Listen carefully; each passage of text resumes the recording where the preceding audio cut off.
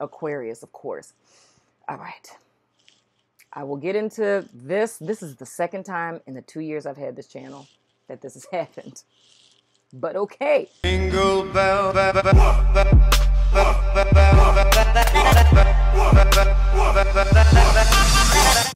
Hello, Aquarius. Welcome to your December 2019 reading. I am Princess India. If you are new, if you are family, welcome back, my friend. For the 99 and the 2000 and whatnot, or whatever.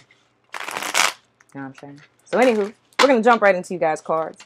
We're going to ask Spirit to give us clear and direct guidance for my Aquarians and whatnot, or whatever. For December 2019, anything of utmost importance, Spirit, I ask that come to the forefront in this here reading. You know what I'm saying? So anywho, let's go ahead and jump right in, my friend.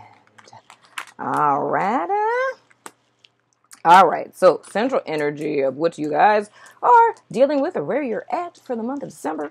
Aquarius, we have the Three of Chalices in the reverse. It's not a celebration. The challenge is the Ten of Pentacles in the reverse. Oh, what's going on? Okay, well, I'm going to say this. Here's the deal. I've been saying this for all signs. I always have to take into account that this is December. So a lot of the influences of this being December and it being holiday time. Oh, yeah. By the way, happy holidays. Happy Christmas, Kwanzaa, Hanukkah, solstice, whatever it is you celebrate, or if you don't celebrate anything at all. I'm festive, you know? I like holidays. I'm just saying. But you cannot celebrate holidays and I'm still going to love your face. So my apologies if that's offensive. Anywho. But the thing that I'm seeing is here, I have to take into account any energies and stuff that are going on because this is Christmaka, Kwanzaa, whatever time, right? And how that influences people, because family issues come to the forefront. If we're alone, that comes to the forefront. But I feel like for you all, this is a big thing, right? So with the Three of Cups in reverse, it's a level of disappointment that you guys are dealing with, or there could be a level of excess. You know what I'm saying? It could be a little drinking going on, or you're just terrified to spend time with your family where there may be people that drink too much, right? But the thing that's important is I feel a level of anxiety and worry, whether it's like apprehension of being around family, or it's just a feeling of, you know, not being where it is you desire to be, or feeling as if you don't have enough money, or, you know, just feeling, you know, bah humbug about the season. The thing that's important is that you guys are conscientious of your emotions and feelings, and that they don't sway too much to one side, whether your anxiety is heightening or, you know, depression is heightening. It's making sure you guys aren't trying to escape any feelings that are coming to the forefront by either extremism or by trying to avoid them through drinking or partying too much or what have you. The past influence that you guys have is the Three of Swords in the reverse. Your underlying energy is the Knight of Pentacles. Your above energy is the Magician. Well, that's reassuring. And going forward, whoa, you guys have the Seven of Swords. Ooh, okay. So here's the deal. All right. So with the Three of Swords in the reverse, I feel there's some information. I mean, it could be a breakup. It could be jealousy you guys felt about other people, or jealousy that people felt towards y'all, where there's a lack of being recognized, or people feeling like you're being recognized, and that could be like a family thing, or it could just be in your environment. It could be a myriad of different things. For others of you, it could be an ending or some type of breakup, but the energy feels to me like maybe early November. It doesn't really feel very late November. It would be early November and going kind of back that way. You know what I mean? And I feel that whatever this is, if there's any unpleasant feelings you guys are feeling this month, I feel it's intricately related to that. And I do feel that this is a repeated pattern that you guys are being forewarned about. So y'all are the second sign to get a forewarning. With the Magician being in you guys' conscious energy, It's saying that you have the power, the ability, the understanding, the know-how, the tools, the experience, the wisdom, and all that other kind of good stuff to be able to gain dominion over whatever this situation is, whether it be an internal struggle or an external struggle. Why the Seven of Swords is showing up in you guys' immediate future is that's where I'm seeing this as like a cyclical type of thing. So I always say with the Seven of Swords, we're talking about what you skip will trip you up later. With what it is that you guys are dealing with in the present energy, this is something that you skipped that's tripping you up later. So it may be some residual emotions or hurt or pain or disappointment that you felt about something that happened past tense. It doesn't matter if that's recent past or it's distant past, right? But there's residual energies that are coming up from that, right? That you guys are coping with now. You have an opportunity because you guys have the power to overcome this or deal with it once and for all. You have the ability to totally escape it. You know what I mean? You could feel all these emotions. You could deny them. You know what I mean? You can choose to not cope with it. But what it's saying with the Seven of Swords going forward is that you are just going to deal with it again. And you will keep dealing with it again, right? Another thing that I'm seeing here is you can't solve a problem with the same mind that created it. So there's a need to take a different approach or a different perspective. Now, seeing the Knight of Pentacles here, this being your underlying influence is letting me know that the solution to whatever it is you guys are dealing with is going to require you to, one, get out of your headspace, two, to accept your power, right? Or to accept the fact that you are in possession of this power or the belief that you can overcome whatever it is that you guys are coping with. So it's more or less taking a stance of life is happening for you and not to you. So you're not necessarily at the will of your circumstance, even though it's very, tempting to believe that you are. You know what I'm saying? You have the ability to to overcome this. I don't want to say get over this, but to overcome this.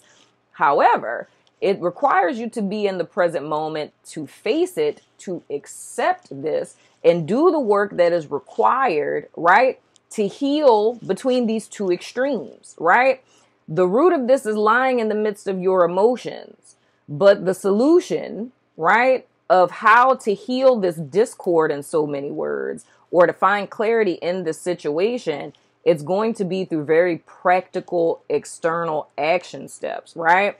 Now, notice as I'm saying this, it sounds very, very broad and general. The reason why I'm being very broad and general is because I'm seeing this can manifest in a myriad of different ways. So it's not really so much of specific situational circumstances. The main elements that I see here, and oh, good Lord, this is something else.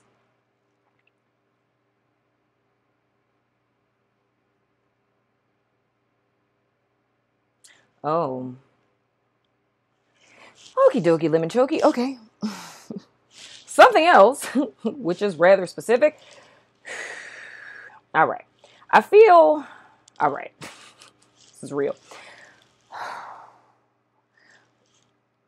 I say this is very general and specific, and spirit literally hits me with something that's really specific and is heavy. Okay? So, all right. There's a level of disappointment from a particular person. Like the person I was talking about with the whole Three of Swords thing and y'all, moving forward, past tense, whatever.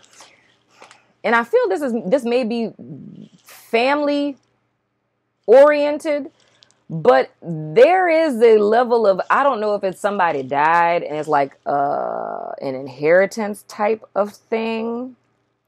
But what the message is for this, and this ain't for everybody, this is just a specific person that I'm talking to that somehow ended up here at this point. So I don't know how one would end up here. Okay, this is really funny. I love when this happens. Okay, so, all right. The person that this message is for, I don't really feel that they've watched the beginning part of this video. So I don't know if it's that they skipped forward, right? Like when the video came on that they skipped forward. I don't know if it's that they clicked or it's a video shifted or something, like if they accidentally happened. That's weird. I don't know who energy I'm tapping into, Lord Jesus. Oh, this is strange. Aquarius, of course. All right. I will get into this. This is the second time in the 2 years I've had this channel that this has happened. But okay. So I don't know if the person skipped forward or if, like, you know how sometimes YouTube will glitch where you're watching a video and they accidentally happened upon this video. I don't know how it is, but whoever this is for, you did not watch the first part of the video for whatever reason, but you happened upon it at this time. Another key thing about this person is you have nosebleeds. Because I literally taste blood in my mouth right now. That's what just totally threw me off. The last time that this happened, I tasted a pulled pork sandwich. Weird, I know. But I taste blood in my mouth right now.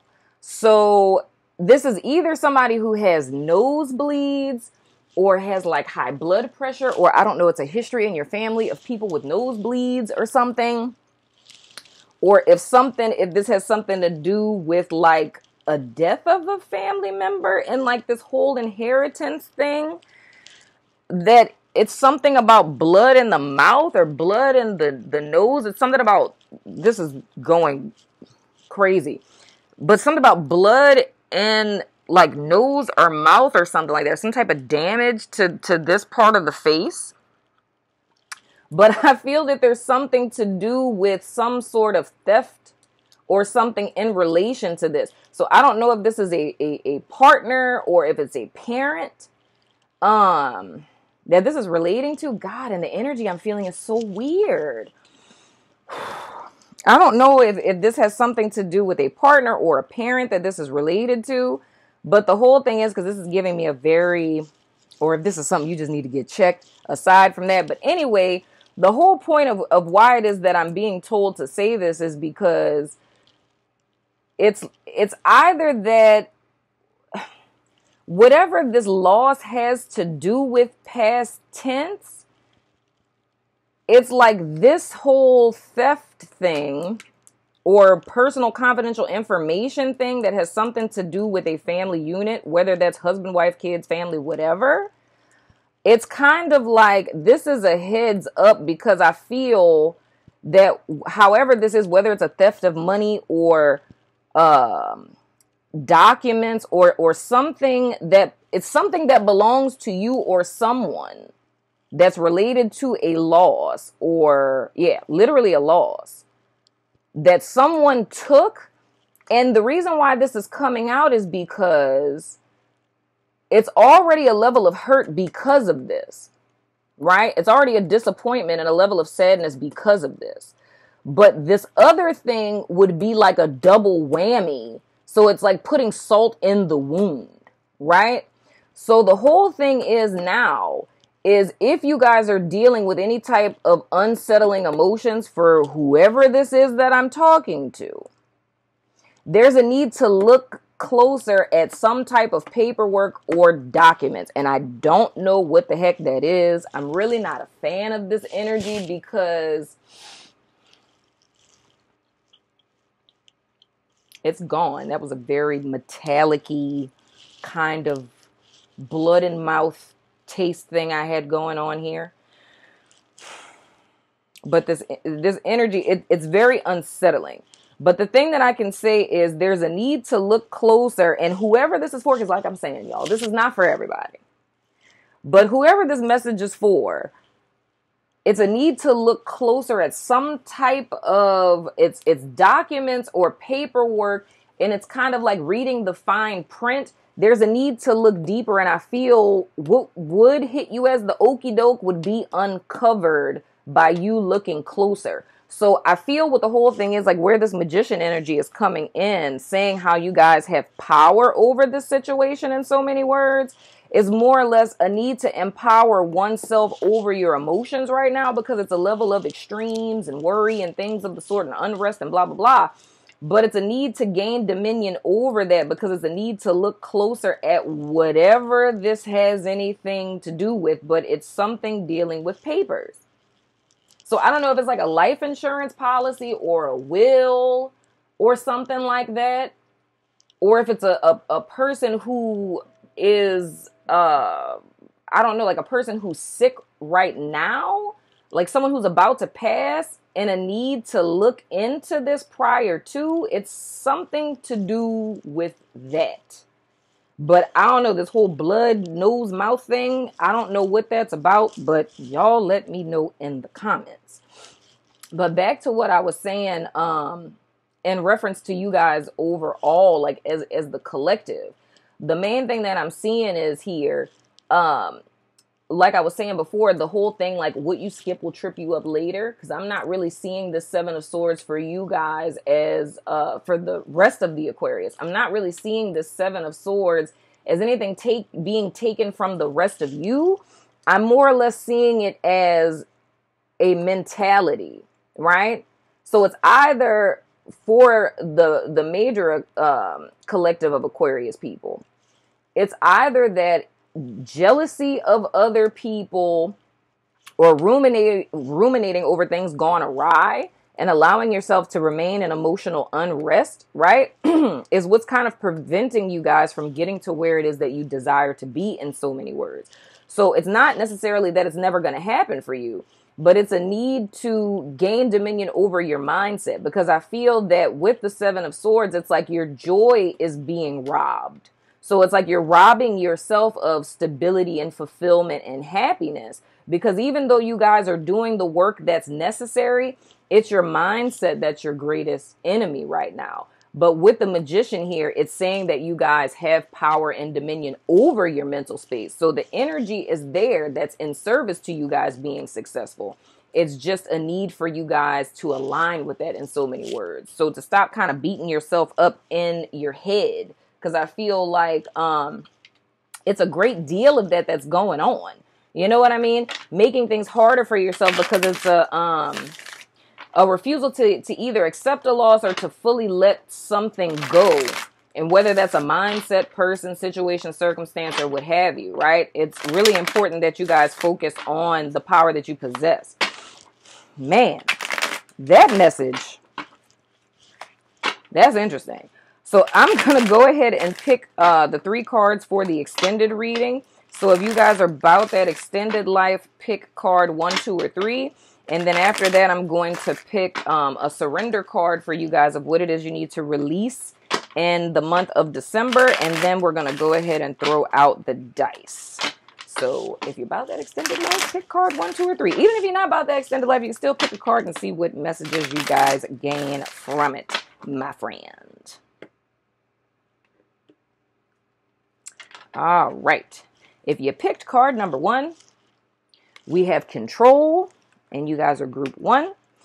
If you pick card number 2, we have participation, and you're group 2. And if you pick card number 3, we have rebirth, and you are group 3. So I'm going to go ahead and sit these to the side, and we're going to pick you guys surrender card. That is so interesting. Literally, since I've had this channel, that has only happened one other time where I tasted something in my mouth. And I mean, that hit me where I was like, oh my God, that's like blood taste. It's tasted metallic-y. That's so weird.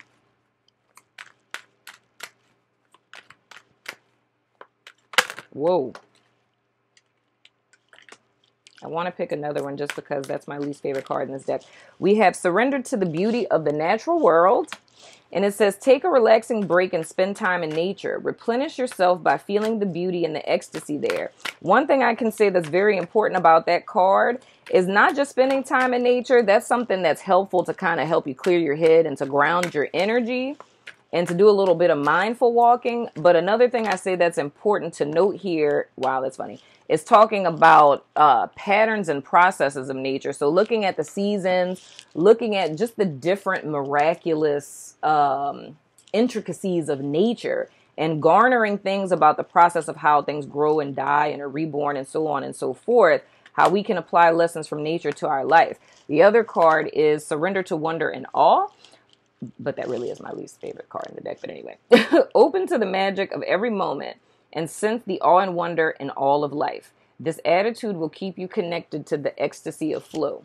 That came out in Libra's extended for group 3. But yeah, but surrendering to wonder and all, I always say that ends up becoming your beacon of light in the darkest times of your life. So that's very much in alignment with this magician energy. It's like, despite what your external circumstances are, if you're connected to your higher self as well as your higher power, and understand how much empowerment that gives you or extends to your experience, then no matter what it is that befalls your path, you can always overcome, right? Because that becomes your beacon of light in the darkness, right? Whew, this energy is heavy. So you guys can go ahead and ask a yes or no question with the dice of resonance. And we have Scorpio, we have Taurus, we have Venus, we have the X, and we have no. So Scorpio, Taurus, the X, Venus, and no. And we are going to throw the dice that have no name. That is so fascinating. That got extra heavy. All right, we have the number 1. So funny. Because you guys' major arcana for the month from the dice of resonance is, since you have the number 1, your major arcana to meditate on for this month is the Magician, which is also you guys' overall energy. Then we have North Node and we have Sagittarius. So let's see. So in the extended, we're going to go more in depth into a North Node and Sagittarius and get some messages from that. But for those of you who aren't following me over there, you could just Google it. You know what I'm saying? But anywho. Let's see. With North Node, it says, and that has a lot to do with this 10 of Pentacles energy, because with the North Node, we're talking about a legacy that we leave behind. You know what I'm saying? And with the 10 of Pentacles in the reverse, that's a card that's talking about legacy, inheritance, and things of the sort. And, you know, our South Node, of course, are things that we inherited from past life. And then our North Node are the things that we're mastering this life and leaving behind, so to speak. So that's a message from somebody. I'm just saying. Anywho, North Node, you're now learning something new about your destiny, where you are going, what you're developing, and what you will carry forward. Your legacy. You know what I'm saying? So that's of utmost importance for you all. Now, for the number 1, like I said, you guys, major arcana to meditate on this month is the Magician. And it says beginnings, the first cause, strength and self-reliance, opening and awakening the self, personal identity, individuality, union, unity, 2 sides of the same coin. So what I feel for you all is any facets that you guys have of yourself, I feel you guys are going to be unifying those pieces of yourself, or anything in your life that kind of feels off kilter or unbalanced. I really feel with this Knight of Pentacles energy is how you guys are going to marry those 2 extremes to create your pathway forward. But first, you have to step into your power, my friend. So anywho, Aquarius, that has been your reading. I'm going over to Vimeo. If you're about that life, follow me over there. But if not, still love your freaking face. And I will see you guys sooner than later. Deuces. I feel that if you guys feel like you can't overcome this on your own, I think reaching out to someone for wise counsel, whether that's a therapist, an attorney, or whatever, would be wise. I don't like how this energy feels. It just, I don't know. I don't like how it feels, but the thing that I have to stress is not to be afraid. But for my group 1 people, I feel for y'all, it's like, it's being too rigid. And I feel a little bit of obsessive thoughts with y'all. So when we talk about all this energy that we're seeing, I feel for y'all, it's a great deal of worst case scenarios. So now for my group 2 people, I feel with you guys that there's a need to allow help. It's allow people to help you. So I feel that there are people around group 2 people that are good at the same things that you're good in, or good in different areas. Group 3 people, but the thing that's important for y'all to note is that it's temporary. So like a lot of the heavy energy that I was feeling over here, I feel a lot of that with my group 3 people. And I would look at my group 1s and my group 3s as like 2 sides of the same coin. Oh God, this is a disaster.